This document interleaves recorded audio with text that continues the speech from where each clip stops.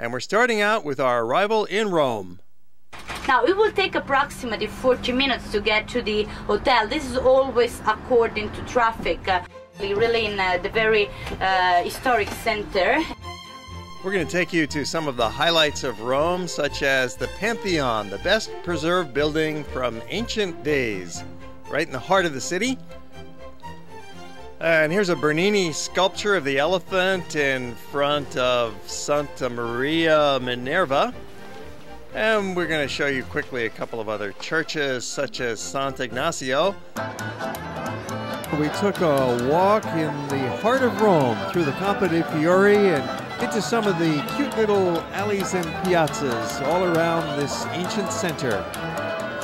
This is, like I said before, just a very typical residential courtyard.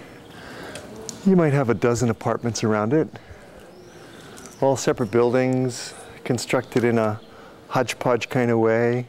Some laundry hanging out there.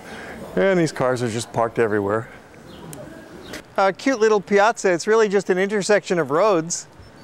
About 7 roads coming together at this one point. And of course there's a restaurant over there and a little newsstand on this side. It's Papa Giovanni. Another one of Rome's amazing sights is this church that was designed by Michelangelo. It's Santa Maria degli Angeli, and it's located inside what had been an ancient Roman bathhouse, the Baths of Diocletian. Quite a remarkable structure right at Piazza della Repubblica, and you've got to have some nice outdoor dining while you're in Rome. Here's to Rome. Oh, yes. Vino, excellent. It's so cute with the cars driving right past your table. We have some musicians here. Oh, that's nice. What atmosphere. So you're having a big meal. You had an appetizer too, and now dessert.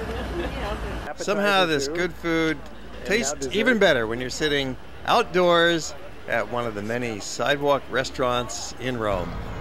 Well, that's it for our quick look at the Eternal City. We're heading to the train station now.